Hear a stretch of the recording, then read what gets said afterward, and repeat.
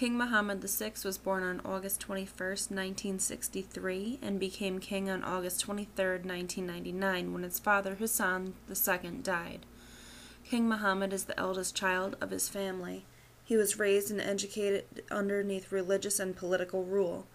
At the age of 4, King Mohammed began attending the Quranic school at the royal palace and graduated from secondary school in 1981. In 1985, he graduated with a bachelor's degree in law, focusing on international relations. Until 1994, King Mohammed was named the coordinator of the offices and services of the Royal Armed Forces. In 1988, he became certified in public law, and then in 1993 graduated with his Ph.D. in public relations.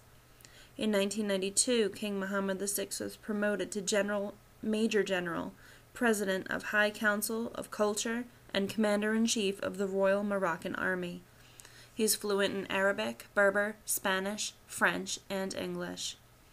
After becoming president, King Mohammed promises to address poverty, corruption, and to create jobs while increasing human rights. In 2004, he succeeded in giving women more power. In 2011, a new draft of the Moroccan Constitution was drawn up.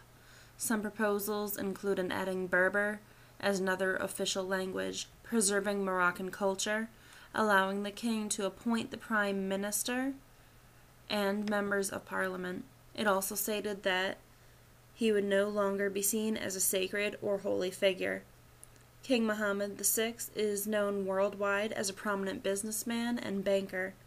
In 2009, his estimated worth was approximately $2.5 billion. The Moroccan family has one of the largest fortunes in the world. In 2013, the king sparked a scandal when he pardoned 48 Spaniards, one of which was a pedophile with a 30-year sentence for raping 11 children between the ages of 4 and 15. The king has since revoked this pardon. A little bit of his family life includes he was married in 2002. He had his first child in 2003, which is his son, and he had a daughter in 2007.